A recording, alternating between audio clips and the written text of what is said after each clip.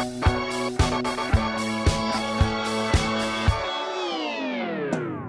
from the Beer Ace here with Pretty Things. You guys want to introduce yourselves here? Yeah, I'm Dan. I'm the brewer. I'm Martha. I'm Dunn's wife. I'm Anya. I'm a little bit of everything. All right, great. Well, tell us a little bit about Pretty Things. Oh, first of all, she actually works for Pretty Things. Like, she does a lot of work. She's not just my wife. I know. I was trying to keep it simple. Okay, right. Well, I'm her husband. Right. All right. Well, it's well established. Well, that's a full-time job in itself. Seriously.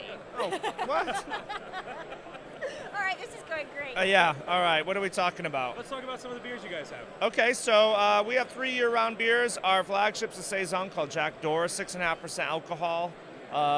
Really sort of gorgeous saison with American hops, 4 yeast strains, a little bit of oats, a little bit of rye, a little bit of wheat for acidity.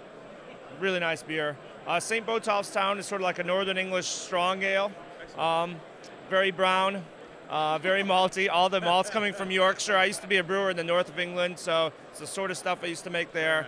And then we have Baby Tree, which is essentially, you know, on the internet they call it a quad, right? So that's about 9% beer, another gorgeous, simple sort of beer. Great.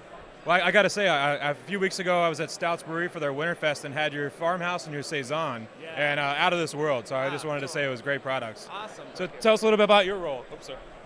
Well, I'm the 4th employee, so we're a very small operation, so I kind of do a little bit of everything and help them out. And we throw fun parties and give away kooky things, and it's very weird and wonderful and great. Sounds like you don't have any fun with your job at all. It's a bore, the whole thing. Yeah, totally. I hate it.